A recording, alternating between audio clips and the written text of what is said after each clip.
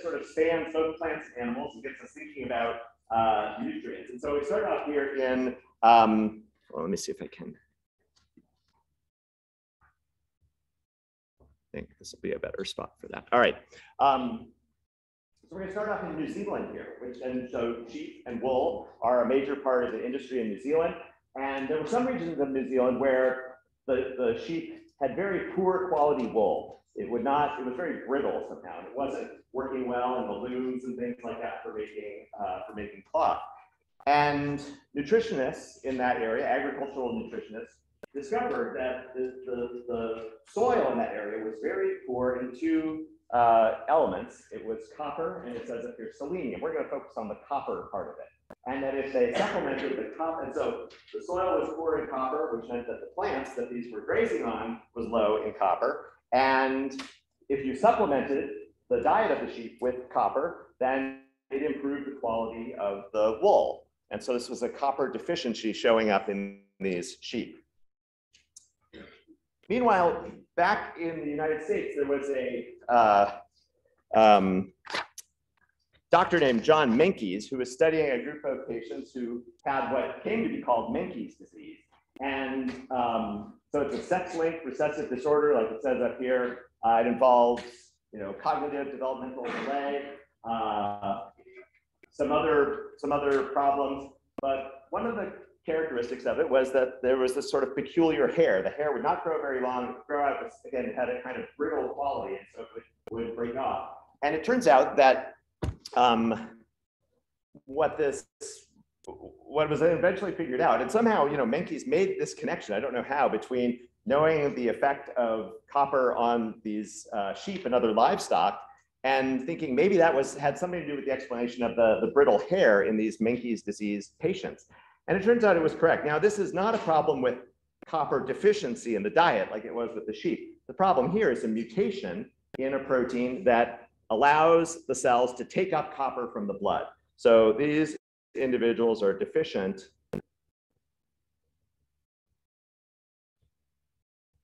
in copper uptake.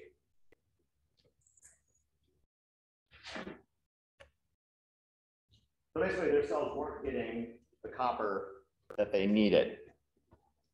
So how much copper do we need? That's a good question. So here's a penny.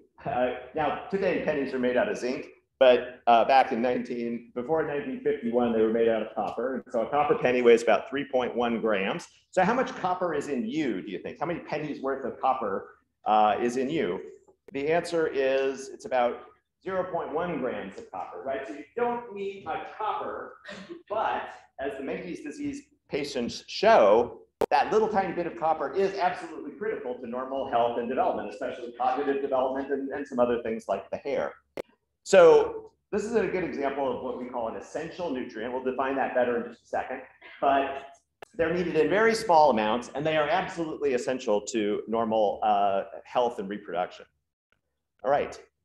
Now here's the plant. Let's start talking about plants. This plant has, so I mentioned, there's two plants here. This big one is a wild type plant, and over here this is a mutant. And this plant, essentially, the little mutant plant that's failing to thrive there, essentially has the plant equivalent of Menkes disease. So it's the same, the same copper. You have it written up there, right? Deficient in copper uptake. This one here is the same basic protein that involves in taking copper up from the environment, from the surrounding fluid of the cells, and incorporating into molecules inside the cell. So again, plants also don't need much copper, but the little bit of copper that they get is essential. A few things about Menkes disease. Today, you can't fix that protein, but you can eliminate some of the symptoms of Menkes disease with supplements of very, very high levels of copper. It's actually called copper histamate, and it's basically an amino acid with a copper atom onto it. It's a sort of, if you get injections of that, it's sort of a way that your cells can take up and use that copper. And again, it's not a cure, but at least it eliminates some of the symptoms associated with this. John Menkes, I looked up him as well. He also, in addition to this, he was also a playwright. His last play was in 2001. It was called Lady Macbeth Gets a Divorce. And it was apparently got mixed reviews or at the time anyway. So, okay, so that just gets us thinking about the importance of the, essential nutrients. And here it's defined up here, and you have this definition also on page 18 of the workbook, right? So absolutely required for growth and reproduction. It must be obtained from the environment. And this definition is going to work for plants or for animals. All right, now with those essential nutrients, they can be sort of subdivided here into the macronutrients and also the micronutrients. And now here I'm going to talk more plant specific, like this. These lists that I'm going to give you here are specific for plants, but there's a lot of overlap between plants and animals. And before I write that, I want to say, as we talked about before, carbon, oxygen, and hydrogen are not on these lists, right? These are not considered essential nutrients. And in fact, like with the plant body, these three atoms make up about 96% of the dry weight of the plant. Right, because it's mostly cellulose, is what the dry plant body is, right? So 96% of the dry weight is that. All right, now the macronutrients, and I'm just going to list them really quickly here. So there's 6 macronutrients, and nitrogen, phosphorus, and potassium are 3 of them. So NPK. If you look on any fertilizer that you buy, it's going to have 3 numbers somewhere big on that fertilizer, and what those are is the nitrogen, potassium, and phosphorus numbers, because those are, probably the 3 most critical macronutrients that plants need to get. The other ones are magnesium, which is associated with chlorophyll and also with a lot of different enzymes, including DNA polymerases and RNA polymerases. There's also calcium, and a little bit weirdly, sulfur. And sulfur doesn't, we don't think of that as like being a really common nutrient, but remember, there are amino acids that contain sulfur, and so for making proteins and everything like that, sulfur is a very abundant element. So pretty much all of these are important for making macromolecules, DNA, RNA, proteins, so in macromolecules.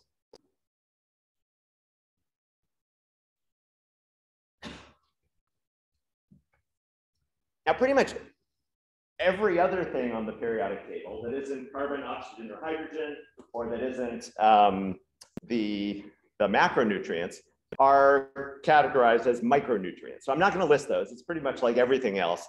And these are mostly, oh yeah, and I should have some numbers here. The macronutrients make up approximately 3.5% of the dry weight of the plant, right? So 96% is carbon, oxygen, hydrogen.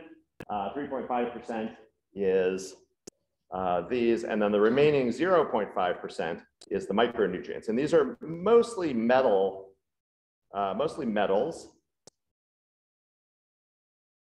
And metals tend to be very reactive when they're in solution with organic molecules. They react very readily with carbohydrates, proteins, lipids, and nucleic acids. So very reactive atoms. And this gives them 2 qualities. First of all, they tend to be toxic at very high levels. So these have to be carefully regulated in terms of how much plants and animals get. So toxic at high levels.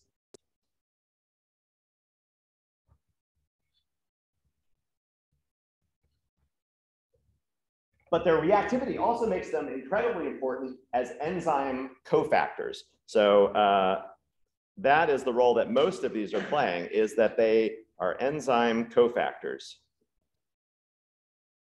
Now, when I say enzyme, hopefully what you picture is a protein, with a complex conformation and an active site, right? Where reactants come in and then they're held in such a way that some reaction can be catalyzed, that lowers the activation energy of those reactions. But like a diagram like this here shows, so here's an enzyme you might know from like electron transport. This is cytochrome oxidase. And so here's a complex model showing the conformation of the protein. But when you really look in its active site, what you can see is that there's some metal atoms at very key locations: iron, magnesium, copper, and these are held inside the active site in a way that when those reactants come in, you know, the reactants are held in the active site, but also these very reactive metal atoms are held in proximity to those as well. And that really is the what makes a lot of these enzymes work. You know, so if you have a deficiency in copper, this enzyme is going to stop catalyzing its reactions. So enzyme cofactors is really probably the main role that most of these micronutrients are playing. All right.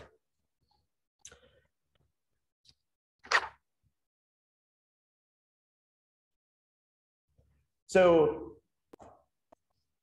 this is kind of, I like sharing this with you. This is some research that I was involved in when I was a graduate student, but one of the things that I studied was a process called leaf senescence, and it talks about this in your textbook as well.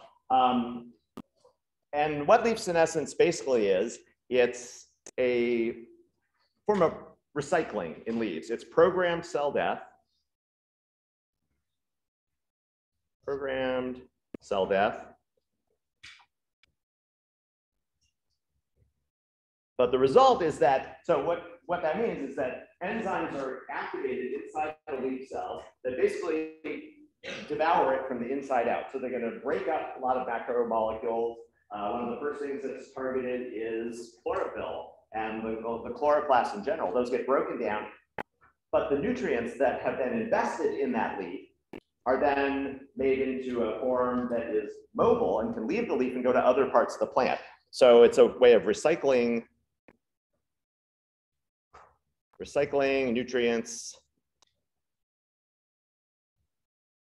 And this especially happens in leaves that have become a sink on the plant, right? So the main function of a leaf is to be a source, is to, you know, for most plants, right? It's gonna photosynthesize and be a source for photosynthates or for sugars.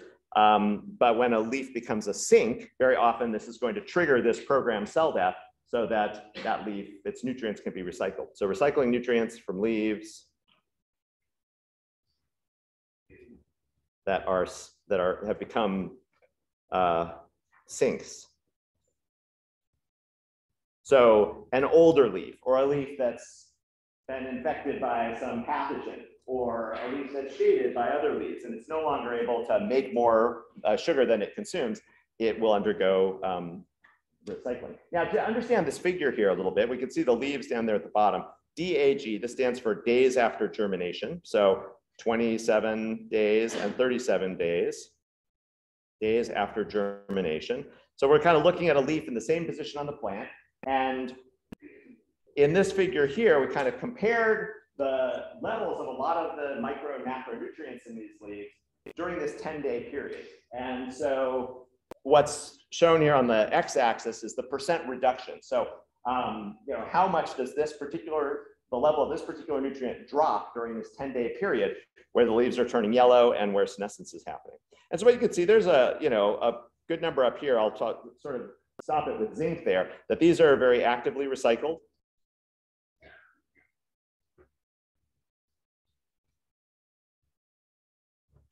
And then so carbon is on there. Remember, now it is not a macronutrient or a micronutrient. So a lot of the carbon is not recycled because it's in the form of cellulose, and that stays. You know, when I think about the fall leaves, right? They're nice and green in the summer, then they turn yellow and eventually brown, and then they fall off the tree. What's left there, the cellulose, is not recycled. But the sugar that's more mobile, like sugar that's in the form of sucrose or something like that, can get recycled. But most of the carbon stays in the leaf because it's in the form of cellulose. And then you have these down here, which are not recycled. And that's not because they're not important. It's because of the way you got to get nutrients out of the leaf. So here I'm just going to, I think this won't be too difficult of a question for you.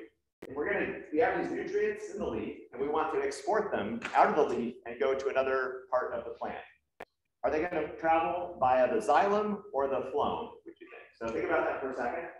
This is not learning how to we'll do xylem or phloem. You could give me a hand and say, what do you think? So nutrients exiting the leaf, are they going to go through the xylem or through the phloem? What do you like? Okay. See, most people are doing the phloem. That's right? Xylem really can only bring things from the root up to the leaf. To go from the leaf out to other parts of the plant, including up to the seeds or down to other leaves, that requires moving by the phloem. And with some of these nutrients, remember the phloem is a living cytoplasm. And so some of these nutrients are just not phloem mobile. So they're chemically not compatible with the phloem. So not phloem mobile. So those nutrients end up getting lost to the environment. But this makes a lot of sense. As you're going to see, plants spend a ton of energy trying to extract, basically mining the soil to get most of these nutrients.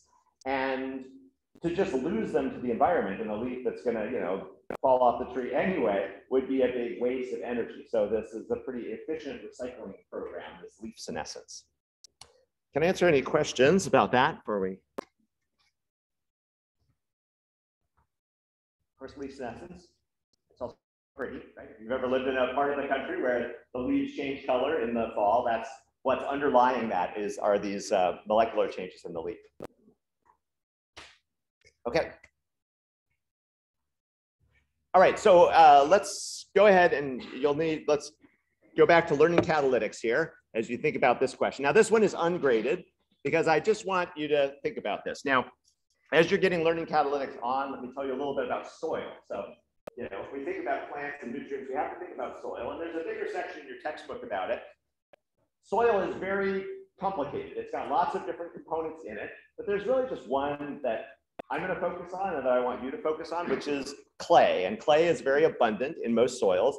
And clay is negatively charged. And so you can see there's some little negative signs up here, right? So clay tends to be a common component of soil. And it also tends to be negatively charged. And so now, this is an ungraded learning catalytics question. So read over it, and are we ready to go? Okay, good. So it's running. Thank you, by the way, Dr. Taylor, for running this for me because I was having, yeah. Now, I made this one ungraded because honestly, there are probably two answers that are both correct for it, and one that is definitely incorrect based on vocabulary. So feel free to talk about it while we're waiting to get focus on here. Okay.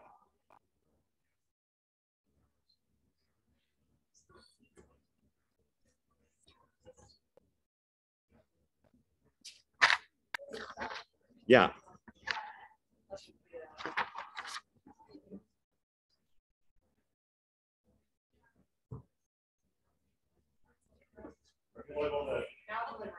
Okay, now it's delivering. So go ahead and let's see if we can all get answers in here for this one. Again, it's ungraded. Oh, yeah. Oh, right. Yes, that's I would say. Okay, yeah, yes. No, yeah, I think it might be multiple choice. Yeah. Yeah, it is ungraded. This one is all 100% participation. So yeah. I think it is only going to let you pick one. Okay, how are we doing? We got people logged on and. Yeah, we've got. Oh, I see. Yeah, right. I'm taking either. Yeah, we're good. Okay, good. Okay, so did many people pick A? Only 2% pick A. Only 2% pick A. That's good. Why? There's a vocabulary problem with A. What is it? Somebody, what is the problem with A? Like anions are negatively charged, right? So we have a problem here. We have that magnesium is a cation, right? So anions are negatively charged. So that was just a little chemistry review. But honestly, both of the other two questions, which most people pick one or the other, are actually correct. And so this indicates that there's a little challenge here for plants too. So if we look at B, like these clay particles are good because a positively charged ion like magnesium is going to be attracted to those clay particles, and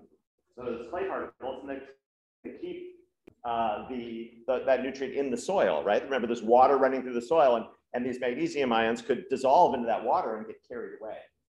But then C is also right because the plant now has to fight with the clay to get those nutrients into its body. So this is just a challenge for plants. So B and C are both actually pretty good answers to this question. All right. So now we're going to think about how the plant deals with this. And so we're going to look at a simple experiment, and you've got this on page 20 of your workbook here. So here's a plant. And it's growing hydroponically, right? So it's growing in some liquid, and we can test the pH of this liquid. So we're going to ask, like, okay, you know, does the plant have the ability to alter the pH of its environment?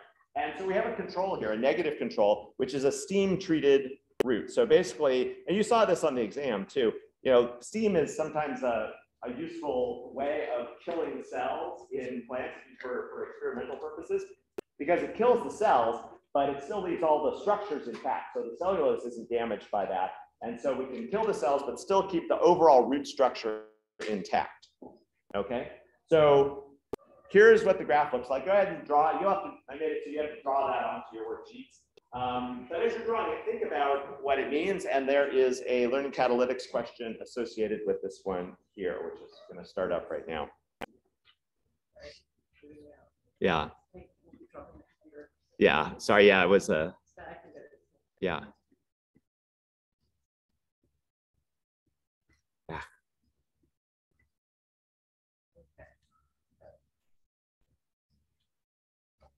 Okay, this one's delivering here.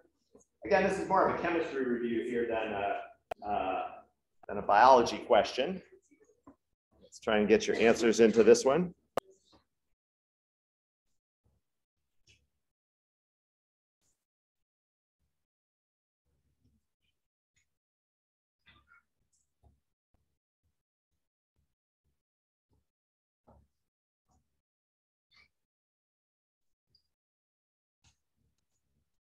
All right. 3, 2. Oh wait, no. Okay, never mind. All right. Okay. People having trouble logging on. Yes. Okay. Okay. Are you still thinking about it?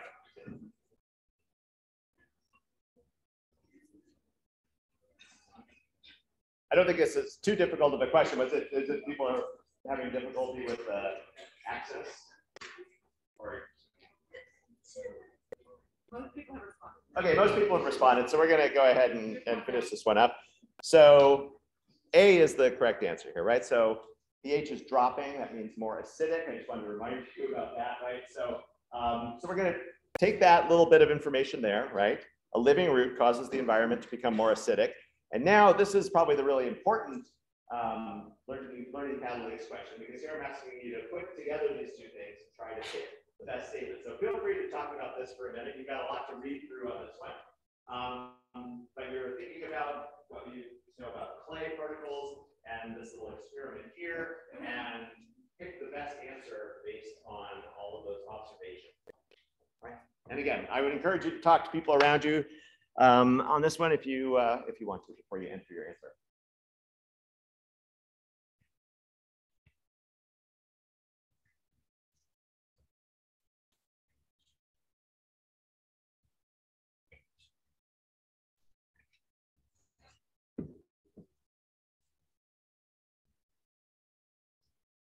Like on a lot of the exam questions, there's a lot to read. You got to read it very carefully, looking at all the vocabulary words and how they're used throughout there. So go ahead and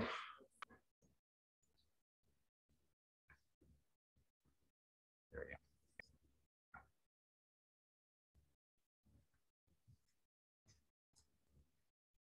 Hold more.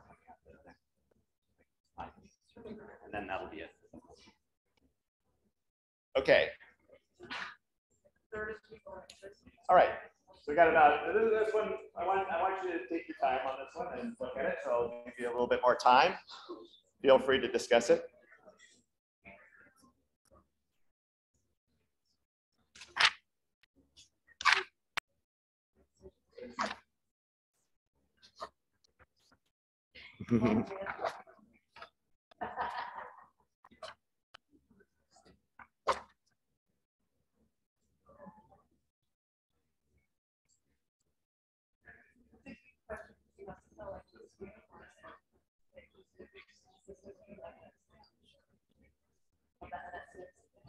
There's only one answer up here that's really consistent with everything that you've seen down here.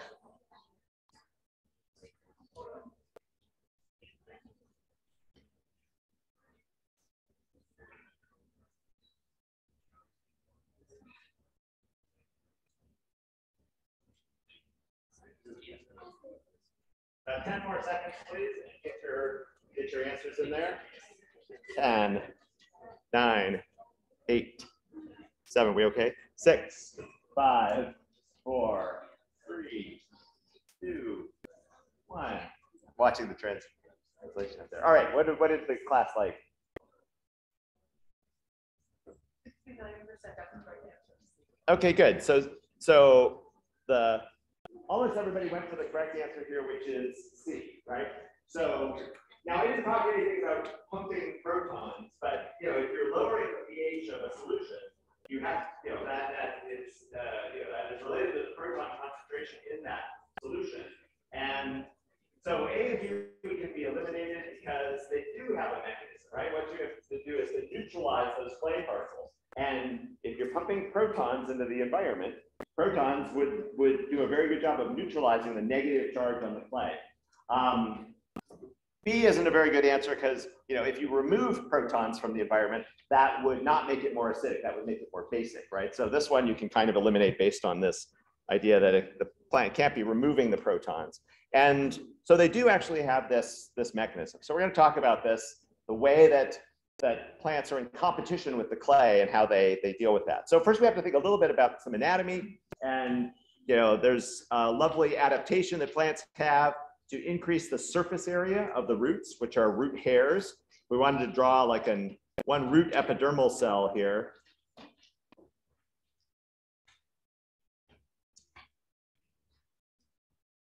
Right, so there's a nucleus, there's organelles in here. So this is a root epidermal, so root epidermis. And of course, this is, there'd be other epidermal cells above and below, some of which also have root hairs on them. But the point is that the root hair is an extension of a single cell. So, it's like a lot of adaptations in the animal gut and in the gills of fish and things like that. These cells have extensions to increase the surface area. So the root hairs are going to have a big increase in surface area. They have very thin walls, and that's because they, just like the lining of the lungs, right? You want to have that barrier between the environment be as thin as possible to improve diffusion across those structures. So thin walls, and also they are loaded up with pumps and channels. Pumps and channels, because this is the main place where we're going to get exchange with the environment, is across these root hairs. All right. So again, you can just see on there how much they increase the overall surface area of the root. Now, in the next couple slides here, I'm going to show you just some pictures from the textbook, but I feel like looking at them together and working through them a little bit is helpful. And there'll be some learning catalytics questions about this as well. Hold on, let me just check on something. Okay, yeah. So this is figure 36.8. And just to orient you here, the orange thing is a clay particle. And so up here you can see there's magnesium and calcium 2 cations stuck to the clay. And then this down here is the root hair. And I think this drawing is a little weird in that it just shows those two protons kind of like in the environment around. But of course, those are protons which are being pumped out of the root hair. So we'll take a closer look at the proton pumps that do this. So we're pumping out those protons. The protons are neutralizing the soil, and this is what's referred to as cation exchange. So the protons neutralize the clay, and that frees up something like the magnesium and the calcium, which then looks like they're just going right into the root hair. But in fact, as you see, of course, there are channels or co-transporters that import these nutrients. All right. So that's just giving a little more nuance to this figure here. There was something, just to go back to a question from a little while ago. Here's the same diagram here. Oh, it's kind of running off the edge, but one challenge with this is if there is a lot of water running through the soil, once those cations get freed from the clay, then they are suspect to being like washed away, and then the plant doesn't have access to them. This is called leaching. And so, the plant, in a way, just has to like try and release those cations and take them up as fast as possible. But it does sometimes lead to a depletion of the soil just through that runoff. Okay. So now we're going to go back. Let me see if you can get learning catalytics up again. We have a couple. Well, actually, no. Well, there's a question first. It is learning catalytics that we'll look at. Does anybody have any questions about this here so far? So now we're going to zoom in then on this root hair, and this is figure 36.10. And now, just to get you oriented, notice here's the root hair, and we're looking at that upper surface of it. So on this membrane, right below the membrane is the cytoplasm.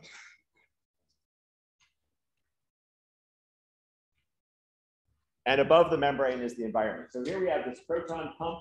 It's using ATP to pump protons out. And now, while you're getting learning catalytics up and running again on your device, take a minute to explain to your notebook, if that's your style, or to somebody sitting next to you, how energy stored in ATP is used to release cations from the clay in soil. So I'm asking you to kind of put these two together. So just, you can write out a simple sentence or say it to somebody else. How does the plant use ATP to get access to cations in the soil? Go ahead. Think about that, talk about it, and get learning catalytics up because we have a few more questions.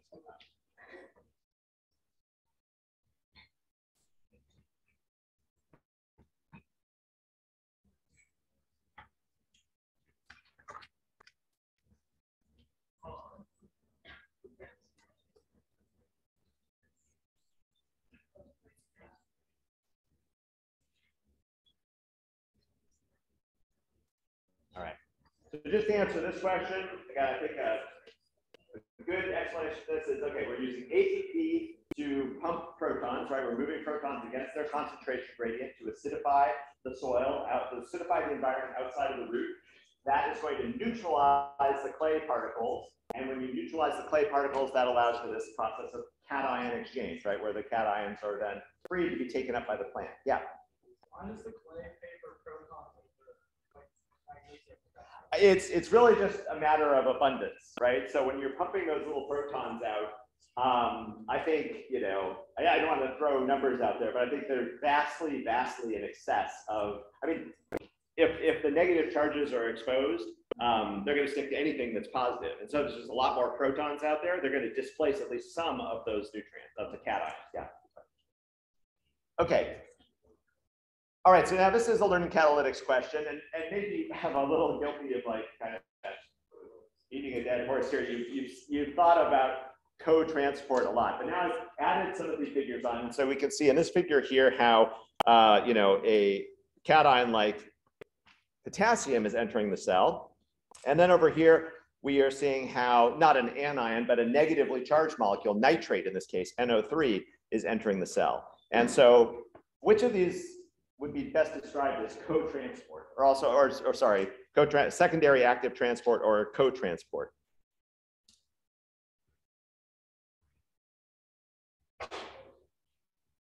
So this just really is kind of review of concepts you've seen before. There's a lot of co-transport, secondary active transport mechanisms throughout all of physiology. And so just another opportunity to make sure you're recognizing them. So this is going to be A, this is going to be B, and then you can answer C for both.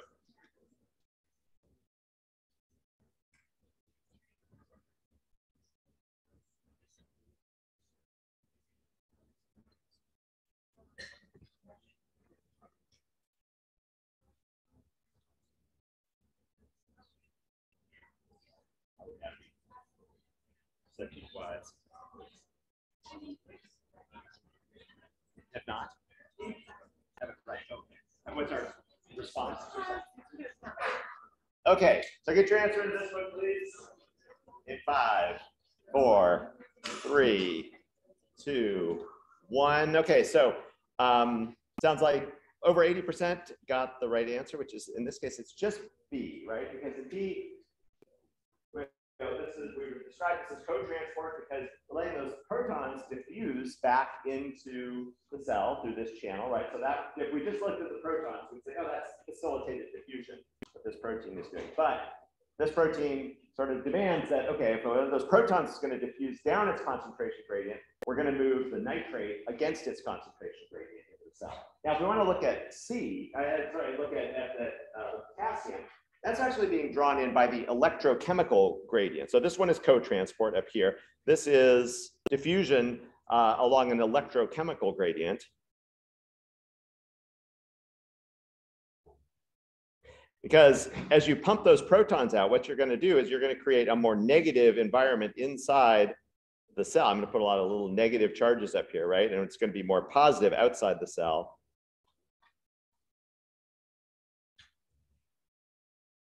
And so for a positively charged ion like potassium, right? If you just open up a channel, it's going to be drawn in by that electrochemical gradient. Okay.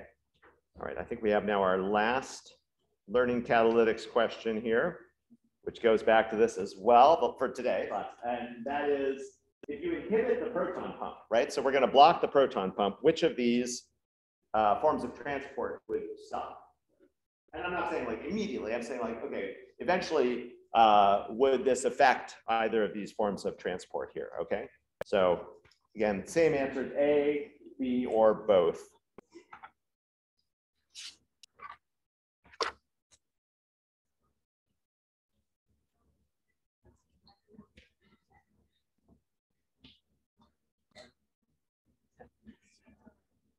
Actually, one of my sort of ulterior motives for asking these learning catalytics questions today is to remind you that like there are concepts that are going to come up again and again in this class as far as thinking about things like cotransport and electrochemical gradients and things like that.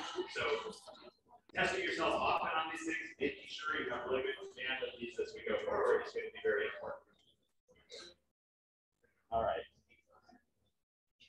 Good response. Okay, so 5, 4, 3, 2, 1. What did the class like for this one? We went for good. All right. So C, right? So both of these are dependent on that proton gradient. So if we inhibit the proton pumps, we're going to eliminate both forms of transport eventually, right? And so those proton pumps really set up a whole lot of important things going on in the root. Okay. So yeah, so these questions, I just want you to think about here. We're not going to do learning catalytics for these. And so this, what we're going to do now, like there's lots of nutrients we can talk about. Like every nutrient is important, micro or macronutrient.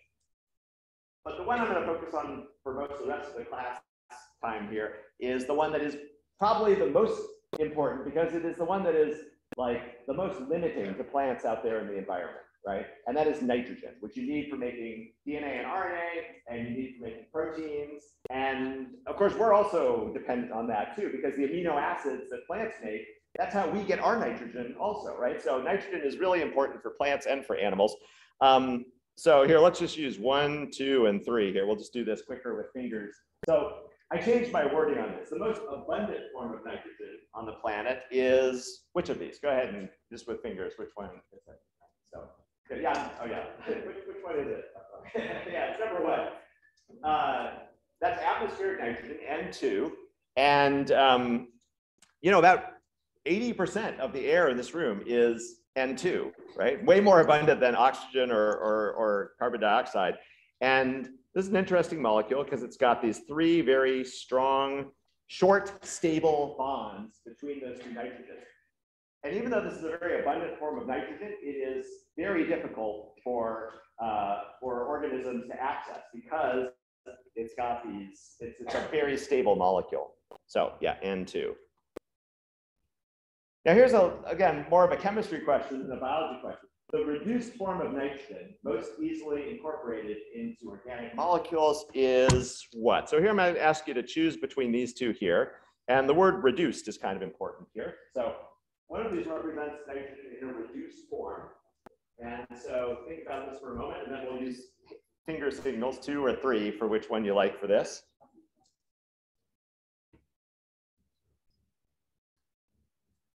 Okay, put up some fingers in 3, 2, 1, go for it. What do you like here? Okay, I'm seeing, okay, yeah, so I'm seeing 2s and 3s, mostly 2s. Be careful here. This is ammonium, and it's the reduced form of nitrogen. Now, a lot of people are thrown off by the negative and positive charges. What I've drawn is nitrate, B is nitrate, and 3 is ammonium. I will say that, you know, this can kind of go back and forth between ammonia, NH3, but at a neutral pH, like you would find inside of a plant cell, it's going to be it's going to pick up a proton from the environment. It's going to be NH4 plus.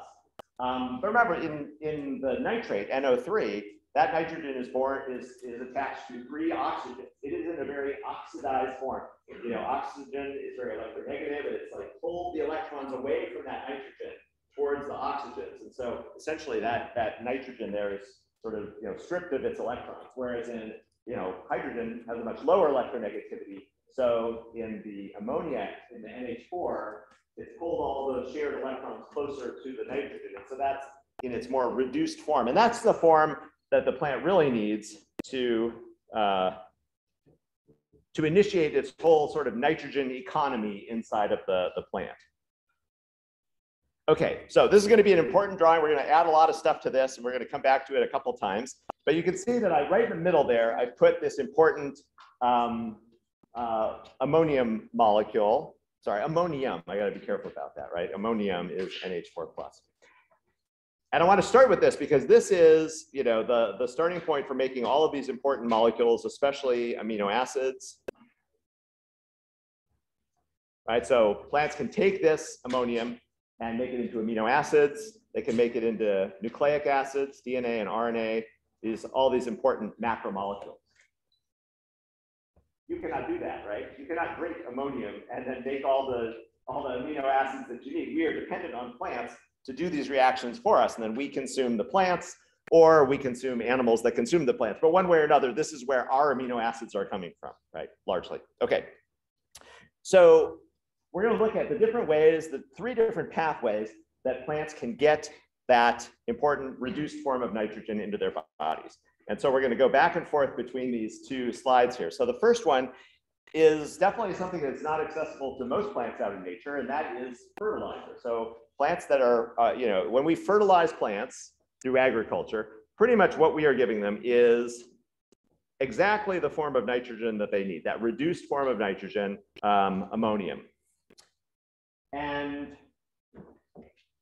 most fertilizer is made through a process that was discovered, you know, back in around 1900, called the Haber-Bosch process.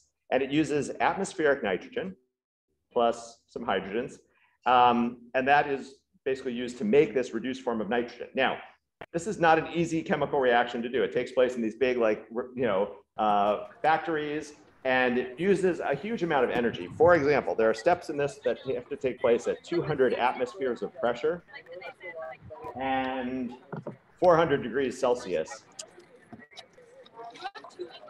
So why do you have to put so much energy in? It's incredibly stable, right? Those 3 covalent bonds between the nitrogen, it's really, really stable. So you have to put a lot of energy in to break those bonds and to start to form new ones, right? And so we had a huge amount of energy. There's some interesting facts about this, about, you know, somewhere between 2 and 3% of the global energy supply. So all of the energy used by humans every year, about 2 to 3% of it goes to this, right? For making nitrogen for fertilizer. And it's also estimated that based on the US diet, that about 50% of the nitrogen in you right now also came out of one of these factories here, and then got into our food system through fertilizing, and then you consumed it. So about 50% of your nitrogen came from this process as well.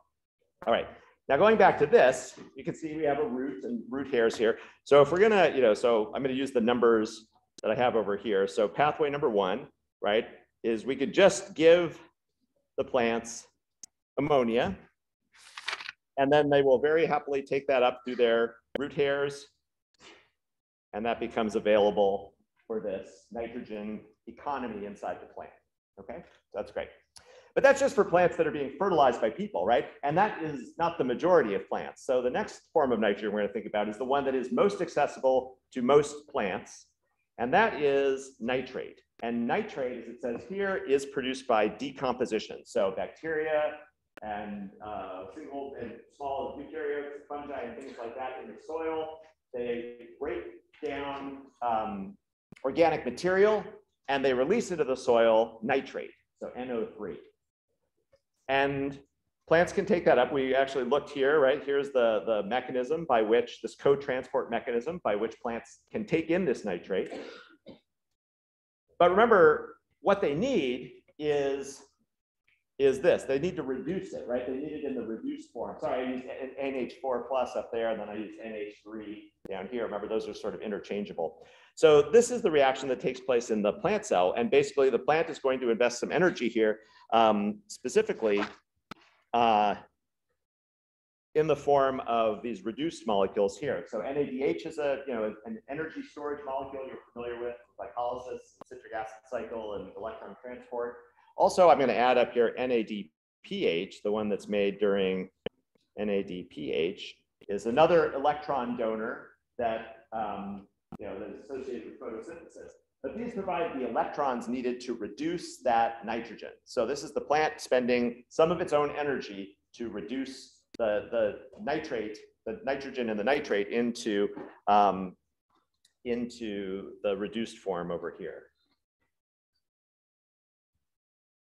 All right, so there's an energy cost to the plant for this. This is the way most plants get their nitrogen. So let's go back to this. So number 2, decomposition is going to put nitrate into the soil. And again, that can come into the root hairs through that co-transport mechanism. And then it can get into root cells. And then it has to get converted, using energy from the plant into the reduced form that is necessary.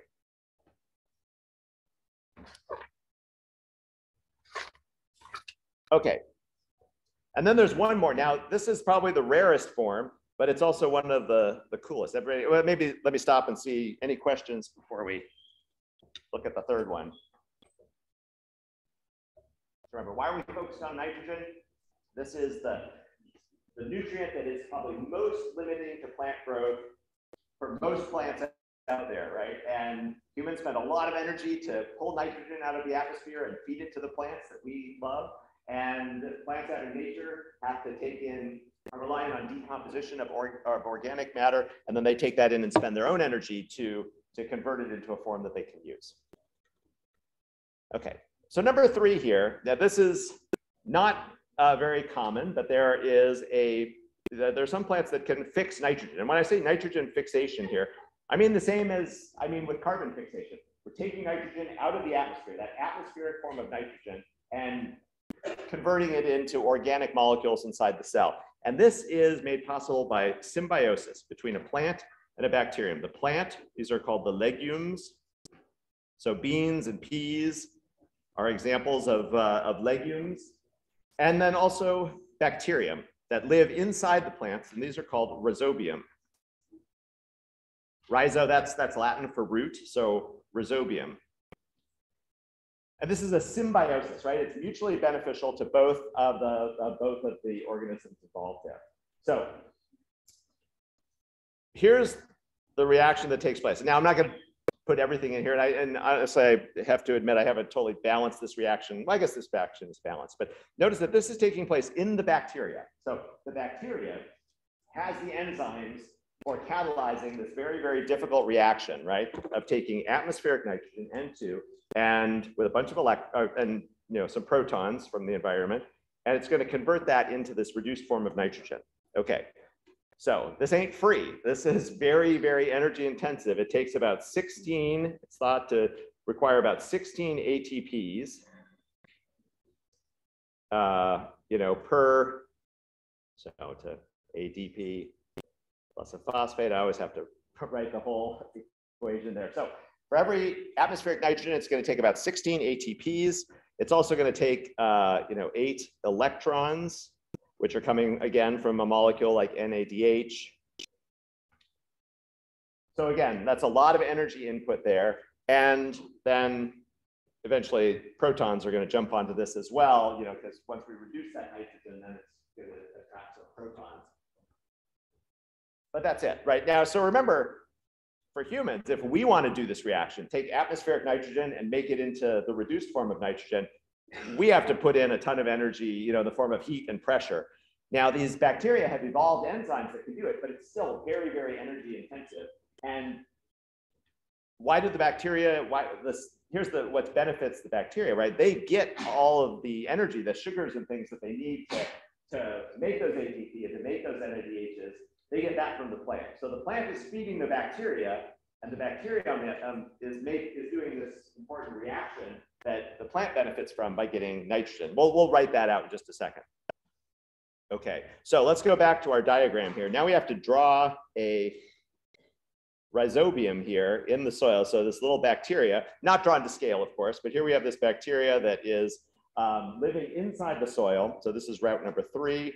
And here is this really abundant atmospheric nitrogen, but that most plants don't have access to. So that goes into the plant, into the bacteria, and it creates for the plant that reduced form of nitrogen. So that's the third route of nitrogen entering the plant. This symbiosis.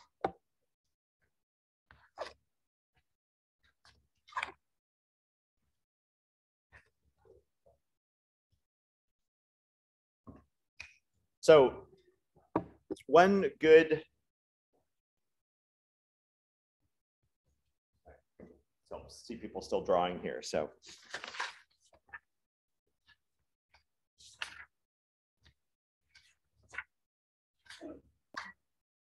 let me show you something kind of cool here while you're thinking about this.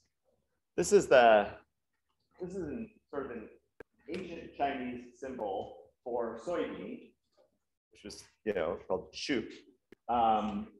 And these symbols are very representational, very pictographical, and so they represent actual pictures.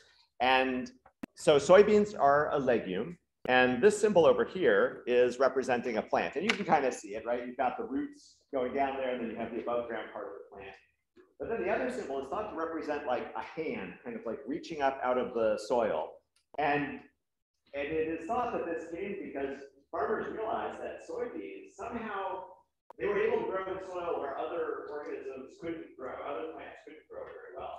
And they knew there was something going on. And so this idea that there's something like reaching up out of the soil to sort of like support the plant or help the plant is thought to be sort of the derivation of this. And it's kind of neat that they knew something was happening. This plant was somehow different in terms of the way it was interacting with soil. But it turns out what it was is that the rhizobium, those bacteria in the soil, were providing nitrogen for this plant and allowing it to grow on soil that maybe was nitrogen poor, where other plants couldn't grow. Yeah. So question is, how does the rhizobium get the nitrogen? I left that kind of vague here. Remember, this is atmospheric nitrogen, and it is small enough, just like an oxygen molecule or a CO2 molecule, it's just gonna follow along concentration gradients. It gets into the, I guess here, it would dissolve into the soil water, and then it's just going to diffuse into those cells. Yeah, good question. But there's nothing, like no pumps or channels or anything needed for that. Yes? The rhizobium is inside the root. I'll show you some micrograph pictures of that in a second. Yeah, but the rhizobium does live inside the roots, yes.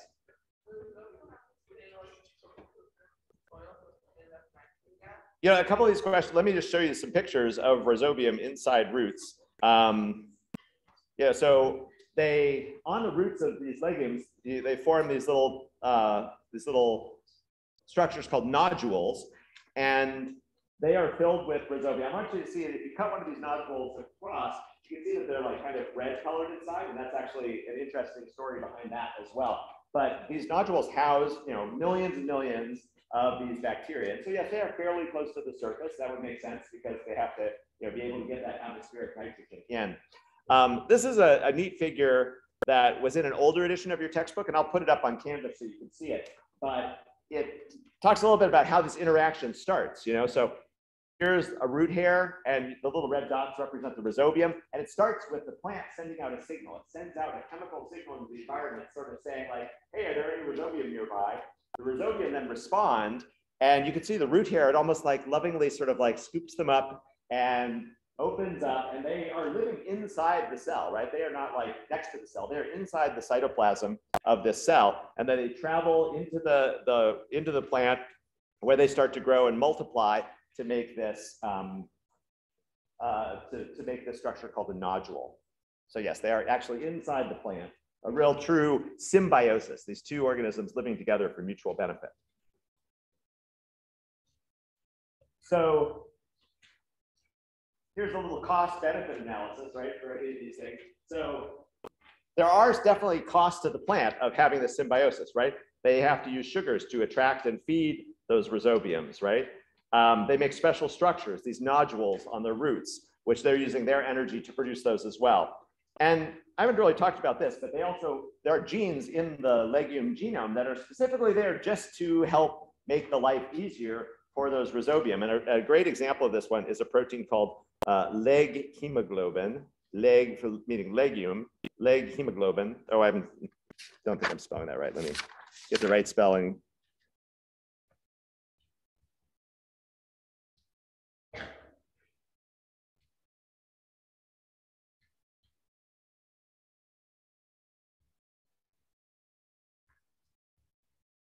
Now, hemoglobin, of course, that's familiar to you, right? And this is a iron-containing protein that binds to oxygen.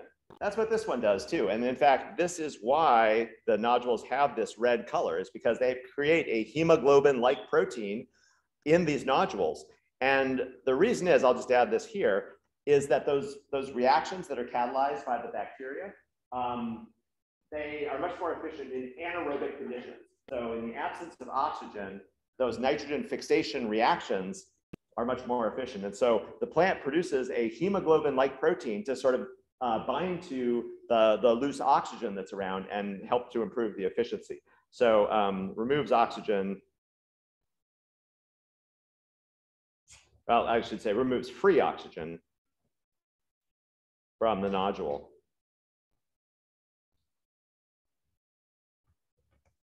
So there's a lot of cost to the plant, but the benefit is this really, really important one, which is access to N2 as a nitrogen source, right? This super, really, really, really abundant form of nitrogen.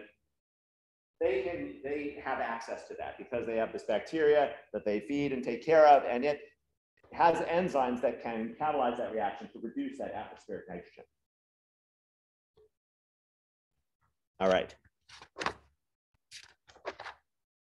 I got one more kind of neat topic to go over before we wrap up here, but can we answer any questions about this before we go on, or about any of the nitrogen pathways? Yes.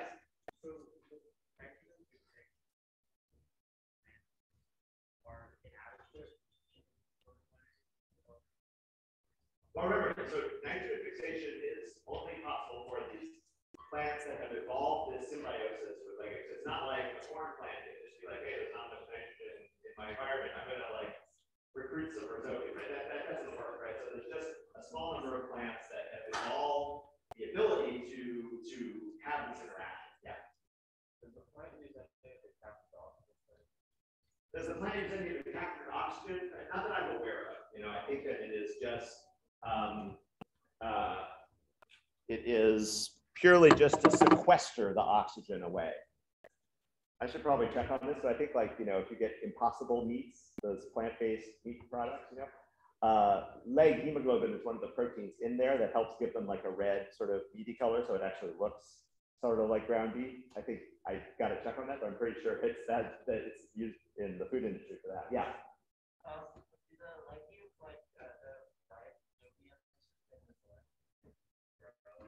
Yeah, the rhizobium just in the soil, yes, they grow and multiply in the soil, and they make, I mean, you know, they use that nitrogen for themselves as well, right?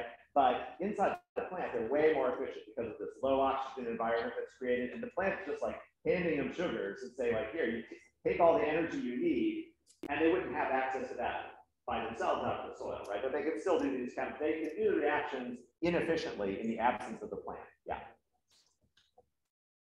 All right. So here's the last thing I want to tell you about today, and that is that plants have the internet. Did you know that plants have the internet? This was discovered, you know, about a decade ago, and it has been rather really interesting and kind of cool discoveries in recent biology. And I'll explain what I mean about this. So here's an experiment, and you have this on page 25 of the workbook. Okay, so this group went out to just naturally growing plants out in the environment, and they did something which I'm sure was very hard. And I don't know technically how they did this, but they took a tree that essentially encased it in a bubble so that they could control what gases it was getting. And now, you know, the form of carbon that's most common out in the environment is C12, right? That's the isotope of carbon that's most common. But what they did is they fed into this chamber. I guess it was C14. I think I said C13 up here, but C14. So they put in, you know, basically C14, sort of a heavy isotope of carbon. And then they let this plant photosynthesize. So all of the sugars that this plant made for some period of time contained this heavier isotope of carbon, which they could, you know, this is not abundant out in nature, so this would be the only source of that. And when they looked at plants nearby, what they found was that they had sugar containing carbon-14. So somehow sugar was moving from this tree that they were feeding the C14 to neighboring plants in the environment. And what we now know is that it was moving through the soil, and it was moved by an organism, not a plant, right? So here's what was discovered for this. Now we got to draw a root system on each of these here. And another thing that's common in the soil are fungi. So funguses live in the soil, and there are a particular group of funguses that make these really intimate interactions with plant roots. In fact, they even will, like, you know, drill through the cell wall, and they will link their cytoplasms up with the cytoplasms of root cells. So here we have this fungus in the soil, and it sends out these structures called hyphae that connect to these different plants. And a fungus turns out to be connected to thousands and thousands of different plants in its environment. So it's sending out these little structures, and it's connecting to the cytoplasms. And what these experiments started to show was that, in fact, the fungus was conducting not just sugars, but other nutrients, and even molecules like hormones and things like that between the plants. So the C14 that was made in that tree is passing through the fungus and is getting delivered to some of the plants out in the environment there. All right. They did another kind of cool follow-up experiment to this. So here's just a picture of some of these structures called mycelium, these long extensions of these soil fungi that connect with the roots. All right, so here's a similar experiment. Again, we've got our little tree in a bubble here, where it's got access to that heavy carbon. And again, here's our fungus down in the soil. And then we have a bunch of plants nearby. And the fungus is making a connection to all of these, right? So this is the fungus. So yeah, the nickname given to this is they called it the wood wide web, right? You know, the idea that this fungus is connecting all of these different plants metabolically, as computers would be connected in the web, right? So notice that the plants here, we have this one that is deeply shaded, right? So this plant is shaded by other plants. This one's in partial shade, and this one's in full light here. And what they looked at was, for the deep shade plant, for the partial shade plant, and for the full light plant, how much did they receive from that tree? You know, how much sugar, how much of these photosynthetates did they receive from the source tree, right? And just to wrap up here in time, so what you can see, I'll just go ahead and answer my question here, that the mycorrhizal fungi, these soil fungus, conduct sugars to the receiver plants, right, based on their metabolic need. So the plants that were in the shade, they got more C14 sugar than the plants that were in the full sunlight and were photosynthesizing on their own. So the thought here is that, okay, the fungus wants to keep its network strong. You know, it wants to maintain as many, the more plants it's making contact with, and the healthier those plants are, the better off the fungus is going to be, because it's also, you know, I mean, it is benefiting from these sugars and things like that it's getting from the plants and as well. And so, you know, that plant that's in the deep shade right now, maybe sometime in the future, that one's going to be in the sun, and some other plant's going to be in the shade. And so the fungus is almost like sort of, you know, in a way we don't understand, selectively directing these nutrients to different plants based on their metabolic need. And so this is a big, a kind of a neat discovery of the metabolic interactions between organisms in these natural environments. And I think there's probably a lot of more interesting work that's going to come out of this as people learn more about it. All right, so let me